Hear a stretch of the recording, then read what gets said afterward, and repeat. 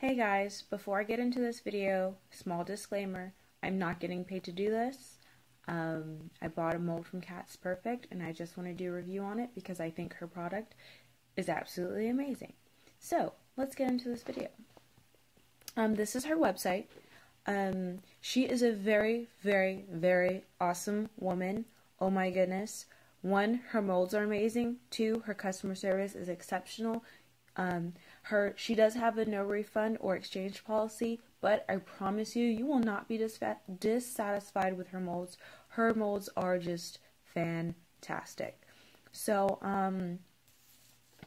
I have this little alpaca mold, but this was a freebie that I got, and it is just so cute. I'm going to show you how that turned out in a second, because I did make one. I also have this caramel apple, which I did not get to use yet. I wasn't sure what I wanted to do with it after I made it, so I didn't make one. But there's this one. Then there's the bubblegum machine.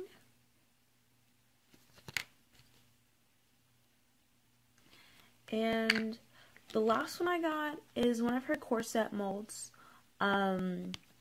I've seen a lot of people use her other corset mold and just make like really cute glittery pieces out of them, but what I was looking for was something for Disney princesses.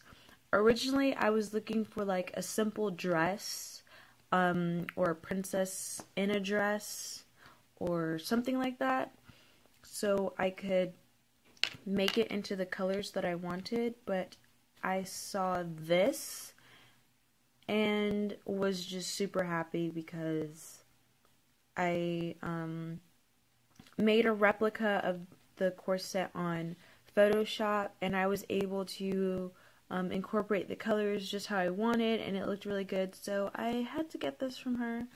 And her molds are made out of this really nice, really thick, I believe it's called polyplastic.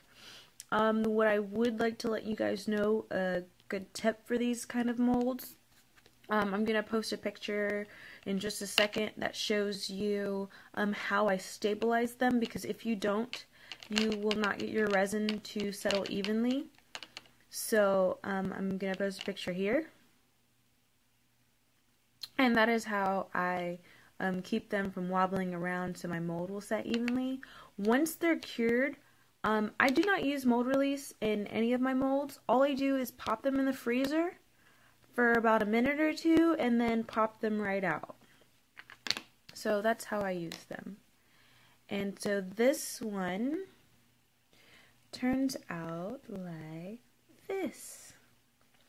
And this is shiny like this right out of the mold. I painted his little feet and his heart on his bum and his eyes and his face. But as you can see, you really don't need to glaze these. Or dome them on the front. They come out really nicely. I do, however, need to sand down the backs a little bit, or possibly dome the back. This particular mold is about 2.5 inches tall by 1.5 inches wide. Very nice pendant size, even a keychain.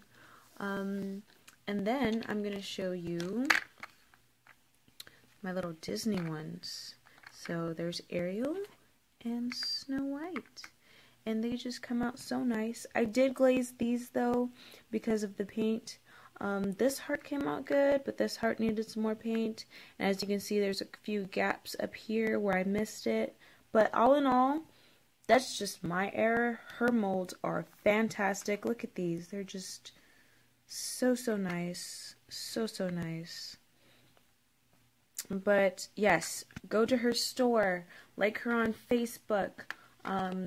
Order molds from her, because her molds, like she says, are handmade with love, and they really are. She takes a lot of, I can tell that she takes a lot of time and care into making these molds, and she's just a great person. And I don't know her like on a personal level, but I just know she's awesome just from the few interactions that I had with her.